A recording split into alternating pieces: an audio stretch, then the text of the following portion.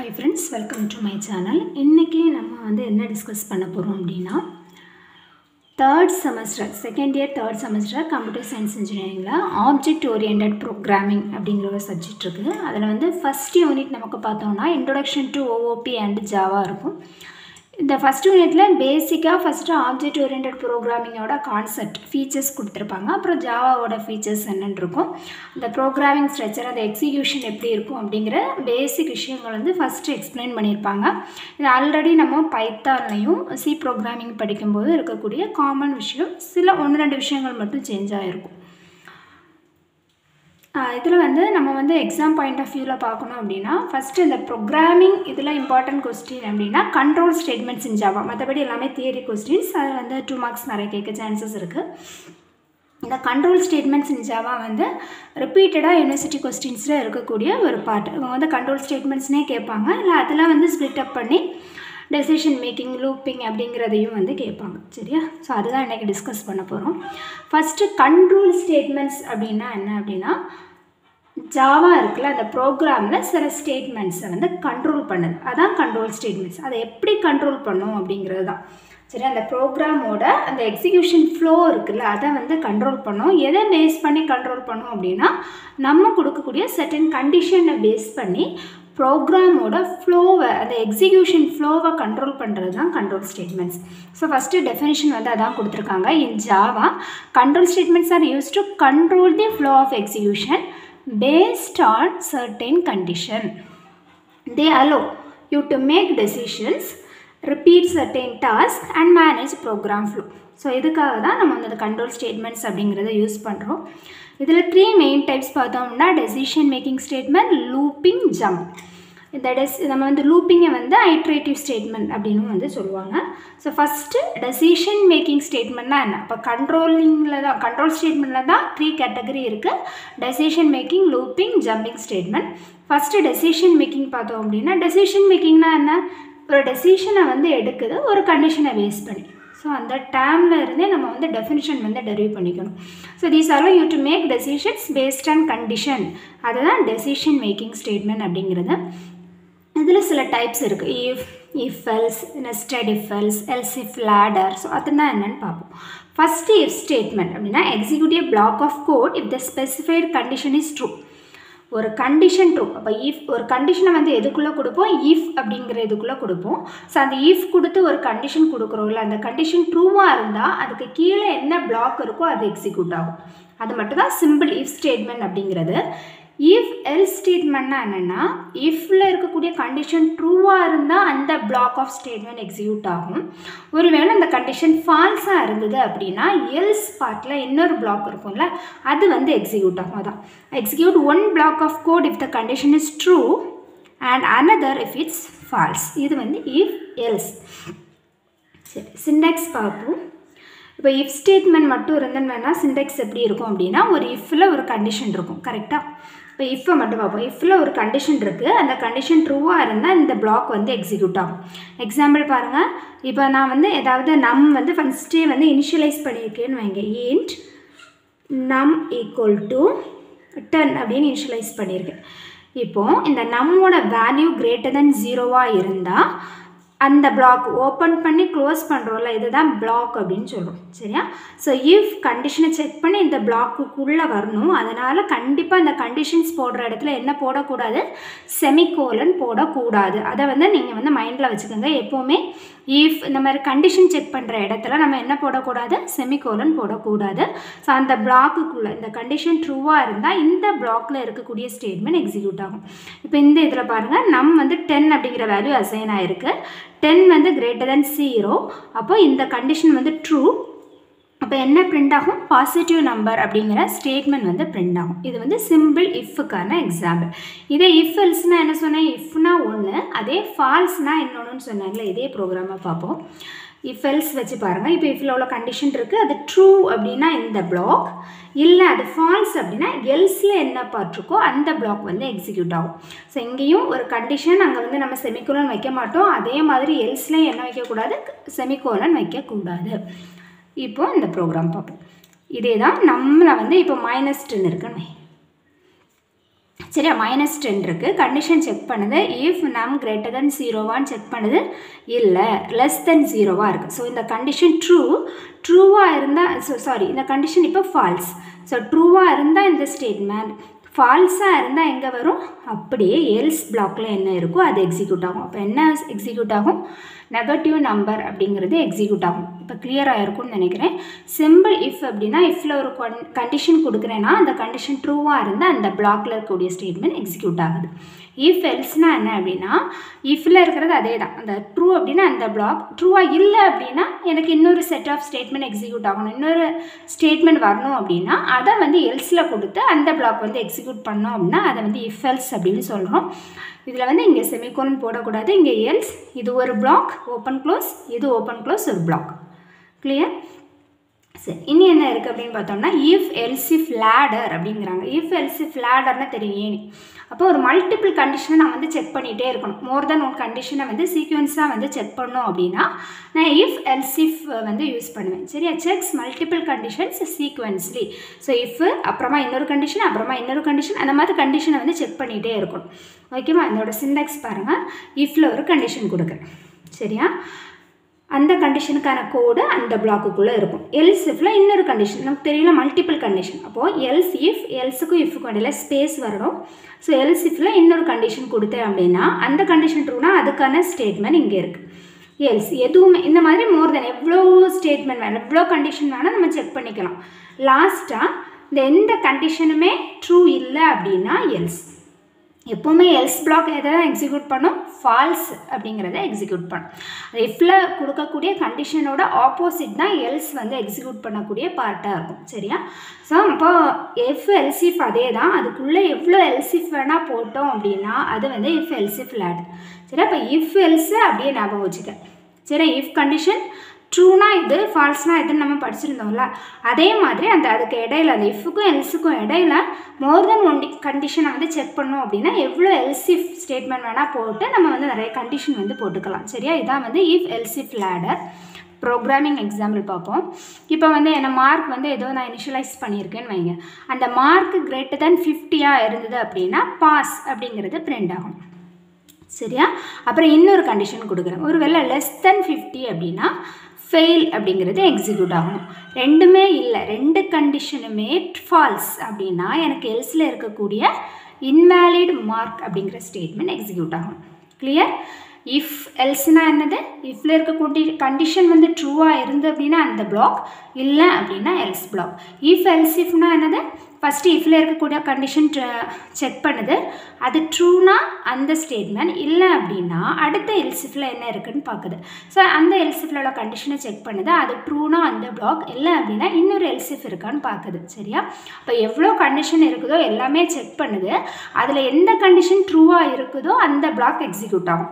இப்போ நம்ம இஃப் எல்சிஃபில் கொடுக்கக்கூடிய எந்த கண்டிஷனுமே ட்ரூ இல்லை அப்படின்னா எல்ஸில் இருக்கக்கூடிய அந்த பிளாக் ஆஃப் ஸ்டேட்மெண்ட் வந்து எக்ஸிக்யூட் ஆகுது. இப்போ வந்து நான் வந்து 100 கொடுக்குறேன்னு வைங்க. 100 கொடுத்தேன்னா இப்போ மார்க்கில் செக் பண்ணுது, மார்க்கில் என்ன வேல்யூ இருக்குது, 100 இருக்குது. 100 greater or equal to 50 check பண்ணுது. கரெக்ட், இந்த கண்டிஷன் ட்ரூ. அப்போ என்ன பிரிண்ட் ஆகும், பாஸ் அப்படிங்கிறது பிரிண்ட் ஆகும். முடிஞ்சுது. இப்போ இந்த இடத்துல நான் 30 கொடுக்குறேன்னு வைங்க. அப்போ ஃபஸ்ட்டு இந்த கண்டிஷன் செக் பண்ணுது, 30 greater than or equal to 50 அப்படிங்கிறது ஃபால்ஸு. அப்போ அடுத்தது ஏதாவது கண்டிஷன் இருக்கான்னு செக் பண்ணும். ஸோ எல்சிஃபில் இன்னொரு கண்டிஷன் கொடுத்துருக்கேன், மார்க் லெஸ் தென் 50 அப்படிங்கிறது இருக்குது. ஓகே, அப்போ ஃபெயில் அப்படிங்கிற இந்த பார்ட் வந்து எக்ஸிக்யூட் ஆகும். ஓகேவா? இதான் வந்து இந்த ப்ரோக்ராம். ஒருவேளை நான் கொடுக்குற நம்பர் ரெண்டையுமே சாட்டிஸ்ஃபை பண்ணாத ஒரு நம்பராக இருந்தது அப்படின்னா எல்ஸ் பார்ட்டில் இன்வேலிட் மார்க் அப்படிங்கிறது வந்து பிரிண்ட் ஆகும் உங்களுக்கு. சரியா? இதான் வந்து இஃப் எல்சிஃப் லேடரோட ப்ரோக்ராம். ஸோ இந்த இஃப் எல்ஸ்லேயே நெக்ஸ்ட் என்ன இருக்குது அப்படின்னா நெஸ்டட் இஃப் எல்ஸ் அப்படிங்கிறது. ஸோ நெஸ்டட் அப்படின்னா என்னென்னா நமக்கு தெரியும், ஒன்றுக்குள்ளே இன்னொன்று இருக்கிறது தான் நெஸ்டட் அப்படின்னு சொல்கிறோம். சரி, அப்போ நெஸ்டட் இஃப் எல்ஸ் ஸ்டேட்மெண்ட் அப்படின்னா ஒரு இஃப் எல்ஸ் ஸ்ட்ரக்சர் தான். பட் ஒரு இஃப் எல்ஸுக்குள்ளே என்ன இருக்கும் அப்படின்னா இன்னொரு இஃப் எல்ஸ் பிளாக் இருக்கும். அதை தான் நெஸ்டட் இஃப் எல்ஸ் அப்படின்னு வந்து சொல்லுவோம். இப்போ இந்த ப்ரோக்ராம் நம்ம பார்த்தோம் அப்படின்னா இங்கே வந்து ஒரு இஃப் இருக்குது, ஒரு எல்ஸ் இருக்குது. இது வந்து அவுட்டர் பிளாக். சரியா? இஃப் எல்ஸ், இதுக்குள்ளே இன்னொரு இஃப் எல்ஸ் பிளாக் இருக்குல்ல, இந்த மாதிரி இருந்தால் இது நெஸ்டட் இஃப் எல்ஸ் அப்படின்னு சொல்கிறோம். இதோட ஃப்ளோ வந்து எப்படி இருக்கும் அப்படின்னு பார்ப்போம். இப்போ இஃப்பில் நான் ஒரு கண்டிஷன் கொடுக்குறேன், அந்த கண்டிஷன் ட்ரூ அப்படின்னா நெக்ஸ்ட் இஃப்புக்குள்ளே வரும். கிளியர்? இந்த கண்டிஷன் ட்ரூனா நெக்ஸ்ட் இஃப் பிளாக்குள்ளே வரும். இந்த கண்டிஷன் ட்ரூ அப்படின்னா அதோட எல்ஸ், இந்த இஃபோட எல்ஸ். நமக்கு எப்போவுமே இஃப்னா என்னது, ட்ரூனா இந்த black, ஃபால்ஸ்னா else black. Clear? So first condition ட்ரூவாக இருந்தது அப்படின்னா இந்த இஃபுக்குள்ளே வரும். இந்த கண்டிஷன் ட்ரூ அப்படின்னா இந்த பிளாக் எக்ஸிக்யூட் ஆகும். ஃபால்ஸ் அப்படின்னா அதோட எல்ஸ் பார்ட் எக்ஸிக்யூட் ஆகும். இப்போ அவுட்டர் கண்டிஷனே ஃபால்ஸ்ன்னு வைங்க, என்ன ஆகும், இதோட எல்ஸ் பார்ட் தானே எக்ஸிக்யூட் ஆகும். அப்போ இது எக்ஸிக்யூட் ஆகும். சரி, இஃபில் ஒரு கண்டிஷன் கொடுக்குறேன், அந்த கண்டிஷன் ட்ரூவாக இருந்தால் உள்ளே வருது. ஸோ இது கண்டிஷன் ட்ரூவாக இருந்தால் ஃபர்தராக இது, இல்லை அப்படின்னா இது. இந்த இஃபே ஃபால்ஸுங்கிறப்ப இதோட எல்ஸ் பிளாக் தானே எக்ஸிக்யூட் ஆகும். அப்போ இதோட எல்ஸ் பிளாக் எங்கே இருக்குது, இங்கே இருக்குது. ஸோ இந்த கண்டிஷன் எக்ஸிக்யூட் ஆகும். சரியா? இந்த கண்டிஷன் பிளாக் 4 இந்த கண்டிஷன் எக்ஸிக்யூட் ஆகும். இது ஃபால்ஸாக இருந்தது அப்படின்னா. ப்ரோக்ராம் பார்ப்போம்.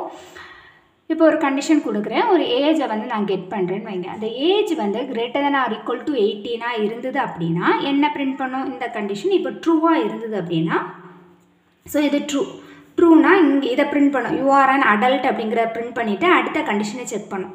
சரியா? இப்போ அது வந்து 18 அப்படிங்கிறது ட்ரூ, அந்த வேல்யூ greater than 18 இருக்குது. அப்புறம் இந்த கண்டிஷனை செக் பண்ணுது, என்னது, அது greater than 60 இருக்குது அப்படின்னா எதை பிரிண்ட் பண்ணும், இதுவும் ட்ரூ அப்படின்னா எதை பிரிண்ட் பண்ணும், you are a senior citizen அப்படிங்கிறத பிரிண்ட் பண்ணும். இப்போ இந்த கண்டிஷன் நமக்கு ஃபால்ஸ் ஆயிடுது அப்படின்னா இதோட எல்ஸ் பிளாக். சரி, இது ஃபால்ஸ் அப்படின்னா எங்கே வரும், இந்த இஃபோட else black, you are a young adult அப்படிங்கிறது பிரிண்ட் ஆகும். சரியா? நீங்கள் அடல்ட் தான், பட் நீங்கள் சீனியர் சிட்டிசனாக அடல்ட் யங் அடல்ட்டான்னு செக் பண்ணும்போது நீங்கள் ஒரு யங் அடல்ட் அப்படிங்கிற ஸ்டேட்மெண்ட் பிரிண்ட் ஆகும். உங்களுக்கு இந்த ஸ்டேட்மெண்ட்டே இங்கே ஃபால்ஸ் ஆயிடுதுன்னு வை. இதோட எல்ஸ் பிளாக் நேரம் எங்கே இருக்குது, இங்கே இருக்குது. சரி, அப்போ இது ஃபால்ஸ் அப்படின்னா இதோட எல்ஸ் பிளாக் ஆனது யூ ஆர் அ மைனர் அப்படிங்கிற ஸ்டேட்மெண்ட் பிரிண்ட் ஆகும். கிளியர்? இந்த இஃப் எல்ஸ் இஃப் லேட் இருக்கும். நெஸ்டட் இஃப் எல்ஸ்க்கும் என்ன டிஃப்ரென்ஸ் அப்படிங்கிறது புரிஞ்சிருக்கும்னு நினைக்கிறேன். இப்போ இந்த எல்ஸ் இஃப் லேடர்னா ஒரு இஃப் கண்டிஷன் ட்ரூனா அடுத்த இஃப் கண்டிஷன், அடுத்த எல்ஸ் இஃப் கண்டிஷன், அதுவும் ஸோ அந்த ஒவ்வொன்றா செக் பண்ணுவோம். அதாவது எந்த பிளாக்கோட கண்டிஷன் ட்ரூவாக இருக்கும். இப்போ எல்ஸ் இஃபில் ஒரு கண்டிஷன் கொடுத்துருப்பேன், எல்ஸ் இஃபில் ஒரு கண்டிஷன், இந்த மாதிரி எவ்வளோ எல்ஸ் இஃபில் வேணால் நான் கண்டிஷன் கொடுக்கலாம். அதில் எந்த எல்ஸ் இஃப் கண்டிஷன் ட்ரூவாக இருந்தோ அந்த பிளாக் எக்ஸிக்யூட் ஆகும். எதுவுமே ட்ரூ இல்லை அப்படின்னா எல்ஸ் பிளாக் வந்து எக்ஸிக்யூட் ஆகும், அங்கே ஒரே ஒரு எல்ஸ். ஓகேவா? இதே நெஸ்டட் இஃப் எல்ஸ் அப்படின்னா ஃபஸ்ட்டு கண்டிஷன் ட்ரூ அப்படின்னா அது உள்ளே போய் அடுத்த இஃபை செக் பண்ணிவிட்டு அது ட்ரூனா அந்த ஸ்டேட்மெண்ட், இல்லைன்னா அதோட எல்ஸ் பிளாக். அதே இது தான் இஃப் இந்த கண்டிஷன் ட்ரூ அப்படின்னா இங்கே உள்ளே வருது, ஃபால்ஸ் அப்படின்னா இதோட எல்ஸ் பிளாக் என்னது, இது அப்படிங்கிறது பிரிண்ட் ஆகும். கிளியர்? இது ரெண்டையும் குழப்பாமல் கிளியராக படிச்சுக்கோங்க. சரியா? இந்த டெசிஷன் மேக்கிங்கில் சிம்பிள் இஃப் இருக்குது, இஃப் எல்ஸ் இருக்குது, எல்ஸ் இஃப் லேடர் இருக்குது, நெஸ்டட் இஃப் எல்ஸ், இது நானும் கிளியரில். ஸோ அதுக்கப்புறமா இதே கேட்டகரியில் என்ன வருதுன்னா ஸ்விட்ச் ஸ்டேட்மெண்ட் வருது. ஸ்விட்ச் ஸ்டேட்மெண்ட் வந்து நம்ம எல்ஸ் இஃப் லேடர் பார்த்தோம்னா மோர் தென் ஒரு கண்டிஷனை செக் பண்ணோம்ல, அதே மாதிரி தான். பட் நம்ம ஒவ்வொரு டைமும் கண்டிஷன் வந்து எழுதிட்டு இருக்கிறதுக்கு பதிலாக இப்போ இஃபில் ஒரு கண்டிஷன் எழுதணும், எல்ஸ் இஃபில் ஒரு கண்டிஷன் எழுதணும், அந்த மாதிரி மோர் தென் ஒன் டைம் ஒரு கண்டிஷன் எழுதுறதுக்கு பதிலாக என்ன பண்ணுவாங்க அப்படின்னா காமனாக ஒரு வேரியபிளில் நம்மளோட இன்புட், உங்களுக்கு என்ன ஒர்க் பண்ணணும் அப்படிங்கிறதுக்கான இன்புட்டை கெட் பண்ணி வச்சுட்டு அந்த வேல்யூ இருக்குல்ல அதை பேஸ் பண்ணி என்ன கேஸ் வேணுமோ அந்த கேஸ் எக்ஸிக்யூட் ஆகும். அதான் வந்து ஸ்விட்ச் அப்படிங்கிறது. So executes one of many blocks of code based on the values of a variable. ஒரு வேரியபிளில் நான் ஒரு வேல்யூவை கெட் பண்ணி வைக்கிறேன், அந்த வேல்யூவை பேஸ் பண்ணி எந்த பிளாக் எக்ஸிக்யூட் ஆகணும் அப்படிங்கிறது டிசைட் ஆகும். கிளியர்? எக்ஸாம்பிள் இங்கே பாருங்கள், இதான் ஸ்விட்சுக்குள்ளே ஒரு எக்ஸ்பிரஷன், ஒரு வேரியபிள் வந்து பாஸ் பண்ணுறேன், ஒரு வேல்யூ பாஸ் பண்ணுறேன். அந்த வேல்யூ 1 இருந்தால் இது, 2 இருந்தால் இது, 3 இருந்தால் இந்த பிளாக், 3 இருந்தால் கோட் வேல்யூ 3, 4 இருந்தால் இங்கே 4. ஸோ எந்த அந்த உள்ளே வந்திருக்கக்கூடிய அந்த வேல்யூவை பேஸ் பண்ணி அந்த பிளாக் ஆஃப் கோட் வந்து எக்ஸிக்யூட் ஆகும். ஸோ எதுவுமே மேட்ச் ஆகலை, நான் கொடுக்கக்கூடிய இன்புட் வேல்யூ இந்த 1 to 4 எதுலேயுமே மேட்ச் ஆகலை அப்படின்னா டிஃபால்ட்டாக ஒரு ஸ்டேட்மெண்ட் கொடுத்துருப்பேன், அது வந்து எக்ஸிக்யூட் ஆகும். இதில் வந்து கிளியராக என்ன பார்த்துக்கணும், ஸ்விட்சில் ஏதாவது ஒரு வேல்யூ கெட் பண்ணி இங்கே ப்ராசஸ் நடக்க போகுது, ஓகே, இங்கே வந்து செமிகோலன் கொடுக்கக்கூடாது, கேஸ் ஸ்பேஸ் நம்ம கெட் பண்ணக்கூடிய வேல்யூ 1 2 3 என்ன வேணா இருக்கலாம், அந்த வேல்யூவை கொடுக்கணும், அப்புறமா கோலன் வைக்கணும். கோலன் வச்சுட்டு என்ன ஸ்டேட்மெண்ட் பிரிண்ட் பண்ணணுமோ அது செமிகோலன், பிரேக் செமிகோலன். நெக்ஸ்ட்டு ஒரு கேஸ் ஸ்பேஸ் வேல்யூ கொடுக்கணும், கோலன் வைக்கணும், தென் பிரேக், என்ன ஸ்டேட்மெண்ட்டோ பிரேக்கோ அது வந்து செமிகோலன். டிஃபால்ட் வரும்போது அங்கே ஒரு கோலன் வச்சு எண்ட் பண்ணிக்கணும். சரி, இதான் வந்து ஸ்விட்சோட அந்த பிளாக்கோட ஸ்ட்ரக்சர் வந்து இப்படி தான் இருக்கும். ப்ரோக்ராமில் வந்து என்ன பண்ண போகிறேன் அப்படின்னா நார்மலாக ஒரு அங்கே கிளாஸ் எல்லாம் இருக்கும். இங்கே ஒரு மெயின் ஃபங்க்ஷன் மட்டும் எழுதிக்கிறேன். அங்கே ஸ்கேனரில் ஒரு ஆப்ஜெக்ட் ஸ்கேனர் அப்படிங்கிற ஆப்ஜெக்ட் க்ரியேட் பண்ணி ஒரு இன்புட் வந்து கெட் பண்ணுறேன். So enter the number between 1 and 4 அப்படின்னா ஒரு நம்பர் வந்து என்ட்ரு பண்ணுறேன். அந்த நம்பர் வந்து இந்த நம் அப்படிங்கிற வேரியபிளில் போய் அந்த வேல்யூ வந்து ஸ்டோர் ஆகிருக்கும். நான் என்ன வேல்யூ என்ட்ரு பண்ணுறனோ அது இங்கே போய் ஸ்டோர் ஆகிருக்கும். ஸோ 2 வேல்யூ இங்கே வந்து அசைன் பண்ணுறேன். இப்போ இந்த வேல்யூவை எந்த வேரியபிள் கெட் பண்ணுவோம்ல ஒரு வேரியபிள், அந்த வேரியபிளோட நெய்மை நான் எங்கே கொடுக்கணும், ஸ்விட்சுக்குள்ளே கொடுக்கணும். ஸோ நான் ரன் டைமில் ஒரு value enter number between 1 and 4 அப்படின்னு கொடுத்தோன்னே கீபோர்டில் ஒரு நம்பர் ப்ரெஸ் பண்ணுறேன்ல, அந்த ப்ரெஸ் பண்ணுற வேல்யூ எங்கே வந்து ஸ்டோர் ஆகிருக்கும், நம்மளை வந்து ஸ்டோர் ஆகிருக்கும். அந்த வேல்யூவை தான் இந்த ஸ்விட்சுக்குள்ளே எழுதுகிறேன். ஸோ இப்போ இந்த வேல்யூவை பேஸ் பண்ணி தான் எந்த பிளாக் எக்ஸிக்யூட் ஆகணும் அப்படிங்கிறது டிசைட் ஆகுது. ஒருவேளை நான் இங்கே இருக்கக்கூடிய ஒரு வேல்யூ என்ட்ரு பண்ணுறேன், அந்த வேல்யூ வந்து 3 அப்படின்னு வை. இப்போ அப்போ நம்பருக்குள்ளே என்ன இருக்கும், 3 இருக்கும். அப்போ நேராக கேஸ் 1 2 3 இது வந்து வேல்யூஸ். சரி, அப்போ நான் என்ட்ரு பண்ணக்கூடிய வேல்யூ என்னது 3 அப்படின்னா இந்த பிளாக்கெல்லாம் ஸ்கிப் பண்ணிவிட்டு எங்கே 3 இருக்கோ அந்த இடத்துக்கு வந்துட்டு மல்டிப்ளிகேஷன் அப்படிங்கிறத பிரிண்ட் பண்ணி நான் 2 வேல்யூ கொடுத்துருக்கேன்ல 50 × 10 அப்படிங்கிறத மல்டிபிள் பண்ணிவிட்டு 500 அப்படிங்கிறத பிரிண்ட் பண்ணிவிட்டு பிரேக் பண்ணி வெளியே வந்துடும். பிரேக்னால் அந்த பிளாக்கை விட்டு வெளியே வந்துடும் அர்த்தம். சரி, அப்போ அந்த பிளாக்கை விட்டு வெளியே வந்துடும். நமக்கு அவுட்புட் வந்து மல்டிப்ளிகேஷன் 500 அப்படிங்கிறது ரிசல்ட் வந்து கிடைக்கும். சரி, இதான் வந்து ஸ்விட்ச். சரியா? ஸோ எல்ஸ் இஃப் லேடர் ஞாபகம் இருக்குல்ல, இஃபில் condition else if more then one condition, எந்த கண்டிஷன் ட்ரூவாக இருக்கும் அந்த பிளாக் எக்ஸிக்யூட் ஆகும், இல்லைன்னா எல்ஸ் பிளாக். இங்கே அதே மாதிரி தான் அந்த வேல்யூவை பேஸ் பண்ணி எந்த வேல்யூ கேஸ் வேல்யூ கூட மேட்ச் ஆகுதோ அந்த பிளாக் எக்ஸிக்யூட் ஆகும். எதுவுமே மேட்ச் ஆகலை அப்படின்னா டிஃபால்ட் ஸ்டேட்மெண்ட் எக்ஸிக்யூட் ஆகும். இப்போ நான் இங்கே கொடுக்கக்கூடிய வேல்யூவில் நான் ஒரு 6 அல்லது 5 கொடுக்குறேன்னு வைங்க. இப்போ நம்மள 5 இருக்குது, ஆனால் எனக்கு கேஸோட வேல்யூ இவ்வளோ தான் இருக்குது, 1 2 3 4 தான் இருக்குது. அப்போ டிஃபால்ட்டில் என்ன இருக்கும், இன்வேலிட் இன்புட் அப்படிங்கிற இந்த ஸ்டேட்மெண்ட் உங்களுக்கு அவுட்புட்டாக பிரிண்ட் ஆகும். கிளியர்? ஸ்விட்ச் கேஸ் புரியுதா? இந்த ஸ்ட்ரக்சர் வந்து மறந்துடக்கூடாது. ஸ்விட்ச் ஓப்பன் பண்ணிவிட்டு செமிகோலன் வைக்கக்கூடாது, கேஸ்க்கு அப்புறமா ஸ்பேஸ் கொடுத்து வேல்யூ கொடுக்கும். ஸோ இந்த மாதிரி நீங்கள் கேரக்டர் கூட அந்த வேல்யூவில் வந்து கெட் பண்ணிக்கலாம். பட் இங்கே கொடுக்கும்போது நம்ம வந்து கேர் அப்படிங்கிறத மென்ஷன் பண்ணிக்கணும். ஸோ இங்கே வந்து ஒரு இன்டிஜர் டேட்டாவை நான் கெட் பண்ணுறேன். ஸோ இன்ட்டு நம் based on the value the black of code will be executed. சரி, இதை கிளியராக இருங்க. சரி, அடுத்தது வந்து பார்த்தோம்னா லூப்பிங். இதை வந்து நெக்ஸ்ட் வீடியோவில் நம்ம பார்க்கலாம். தேங்க்யூ.